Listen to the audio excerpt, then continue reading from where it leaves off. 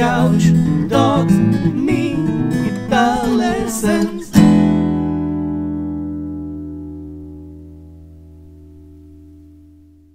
Hey there, LickNRiffers! Welcome to the very first fingerstyle challenge of the week lesson. In this video, we're gonna kickstart things with none other than the master, Chet Atkins. We're gonna have a lot of fun with this one because we're gonna learn the main riff to Windy and Warm, one of Chet's more famous compositions. The main riff goes like this.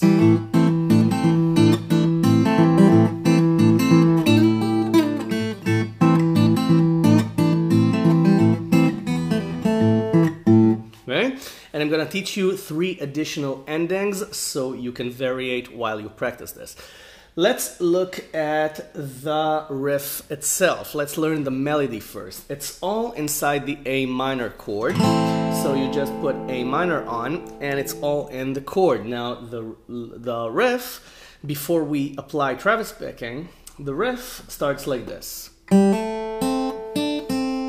Okay, it's a hammer on the 3rd string, from 0 to 2 using your 3rd finger. And then using your pinky on the 2nd string, you play 1, 3, 1. Okay? And then you put your pinky on the 3rd fret again and you bend it. Okay? And then you play the note unbent. So it's, and then you take it off and you play strings 2 and 3. Okay, so that's the first melody line. Okay, now let's finish the melody first and then apply the Travis picking. And then you play this again, exactly the same first half of the lick, and then a different ending.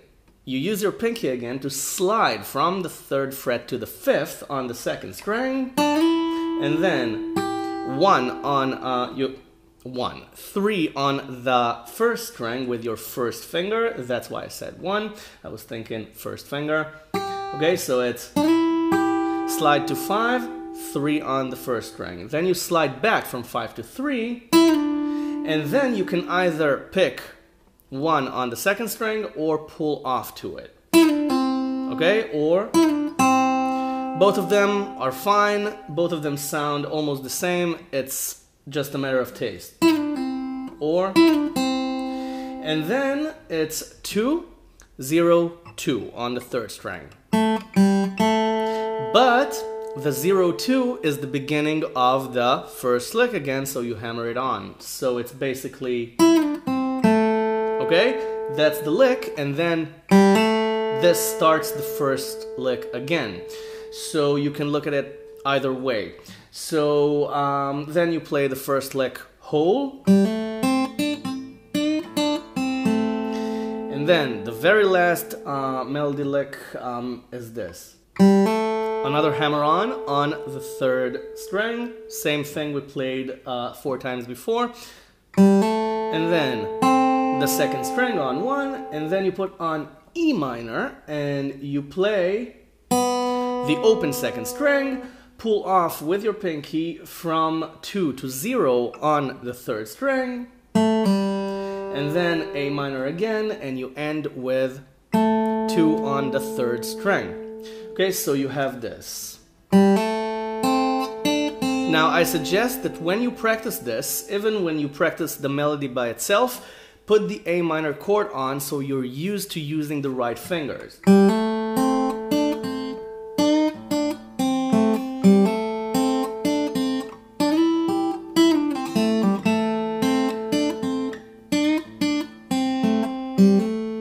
Minor. Okay? Now, this isn't a Travis picking lesson. If you're not well versed in Travis picking, there's a lesson on this channel, 20 beginner Travis picking exercises. You're more than welcome to go check it out and get warmed up into Travis picking. And then come back, or if you're already versed in it, just apply the Travis picking. The Travis picking starts along with the hammer on. Okay, you hammer on the 2, and along with 2, you play the 1st bass note. So it's, okay, it's not, it's this. Okay, it's and 1. Okay, it's 1, 2, 3, 4, and 1. Okay, so you hammer on and play the bass note together. Okay, and then almost all of the notes you play together with the bass note. So the hammer-on bass note combination is the challenge here. Okay, to play it exactly at the same time. That's the challenge, and keeping the rhythm along with the melody. So listen to it.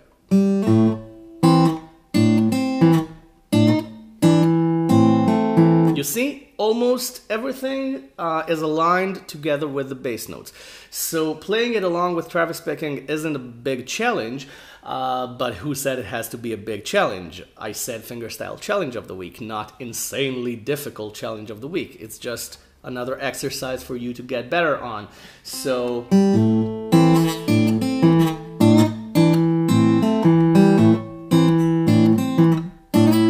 okay, now when you slide, that line only has one bass note. It's a break. And then you go back. Okay? And when you play the E minor, of course, the bass notes change to the E bass notes. So to E and B. Okay? Or to E and E. Okay, the 6th and 4th strings, depending on your Travis picking style. Some people prefer strings 6 and 5 as their bass notes. Some people prefer 6 and 4. Now on E minor, the E minor lick, there's another challenge. It's the same challenge because you have to play the second bass note along with the pull off. So you have to play this. Okay? It's along with the pull off. So and then the final lick. Now for the endings. The first ending is F and E. Okay? And this replaces this. Now, it's just F. You put on the F barred chord on the first fret, E shaped, and you play the bass, then the chord 3 times. And then E, you play it twice, and then open E string, pull off from 3 to 1 on the second string, and then you start again. So, let's play the ending.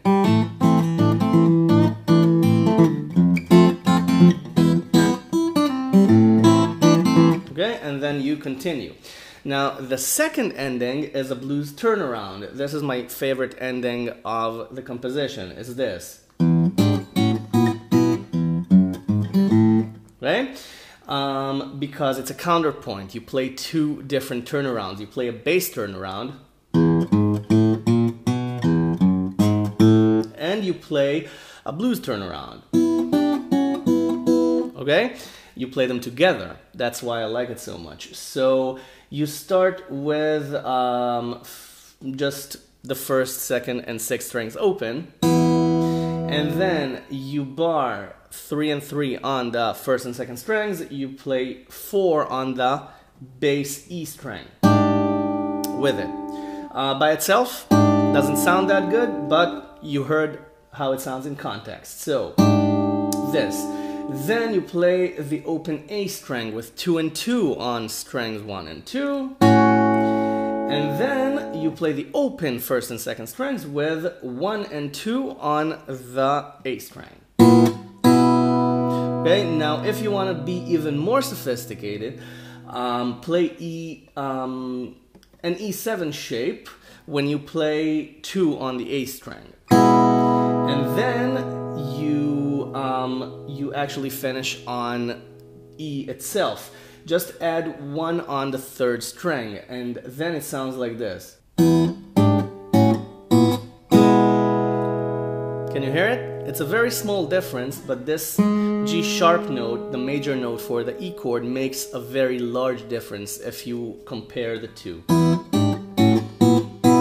This is pretty thin, because it's still a transition, but this ends on a chord. Okay, so again, it's up to your taste, whatever sounds better to you. You can play the third string on one, you can just leave it out of it and make it a thin transition all the way, and then 0 to 4 on the E bass string, and then you start again. Okay, so it's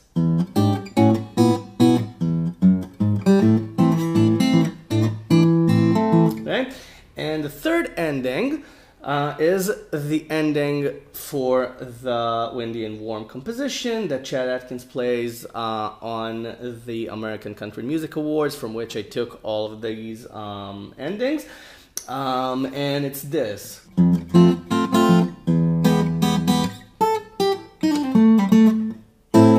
Okay? Pretty short, pretty sweet, but that's Chad Atkins' style. It's never too complicated, but it's perfect. So it's F again, bass, and then the chord 3 times, and then E sharp 9, which is 1 on the third string and 3 on the first string, and you play the bass and the chord 3 times. Okay, same thing, bass 3 times the chord. Okay, the sharp 9 is kind of a bluesy, funky addition to the chord. Okay, it's the secret to it is that you add the minor third note to a major chord. Okay, this is E major, this is E minor. So you're playing E major with the minor third note. So that's the secret to what creates the contradiction in the ear that you hear. That's what makes the chord tick. So E sharp 9, and then 5 on the E string, 8 on the B string, and then double pull off 8, pull off to 7, pull off to 5 on the third string, and then 7, 5, 7 on the fourth string, any way you want. Pick it, pull it off, hammer it on, pull it off and hammer it on, and then 5, 5, and 5 on strings 1, 2, and 3 with the A bass string. This is A minor because this is A minor, and we're playing the top notes, and we have an open A string to use, so why not just use it? And you can also do this. This just came up to me. You can do this instead of just another option to give you. You can add a hammer-on from 7 to 8 at the beginning of the G string lick, so it's 7, 8, 7, 5 instead of 8, 7, 5, instead of just another option. And by the way, you can play this A minor, but Chad Atkins plays this. Very short, very sweet, just like the whole riff. Before you go practice this, subscribe to my channel if you haven't already. I've got a ton of lessons here, and download the tab. Go to the website, the link is in the description. The tabs are for free. Of course, everything on LickNRiff is for free, always remain free, because you're helping it out. And there's a blue donation button right above the tabs, and if you want to help out, you can click it and donate whatever you want. I'd be more than grateful for any donation. It always goes right back into LickNRiff, into making these lessons. So you go have fun with this, practice this, and have fun, and I'll see you in the next lesson. Bye for now.